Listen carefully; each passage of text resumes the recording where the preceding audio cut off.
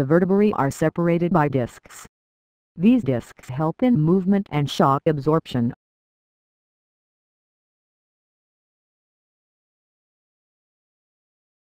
Vigorous exercises or repetitive strain on the spine from activities such as running results in compression of the discs.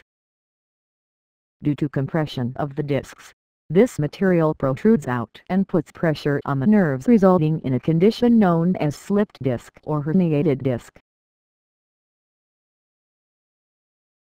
In inversion therapy, when the body is inverted or is hanging upside down, it causes the space between the vertebrae to increase, which reduces the pressure on the discs.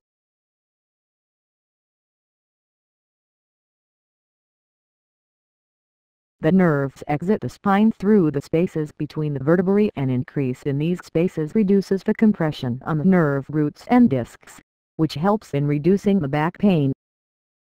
If the body is oscillated or moved up and down on an inversion table, it causes a pumping action which helps the fluids around the spinal discs to expel the waste out and help in spreading the fluid around the discs. Inversion therapy or hanging upside down also helps in relaxing the muscles, which in turn increases blood circulation through the muscles. Frequency of inversion therapy for back pain. Inverting on inversion table offers many benefits. One key benefit is that it helps to decompress your spine and elongates it. Inverting on inversion table body stretches your body from head to toe.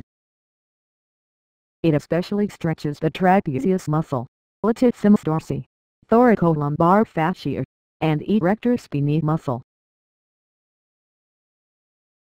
Inversion therapy promotes spinal alignment, stretches and elongates the spine, and relieves pain. It also takes off the pressure on the disc,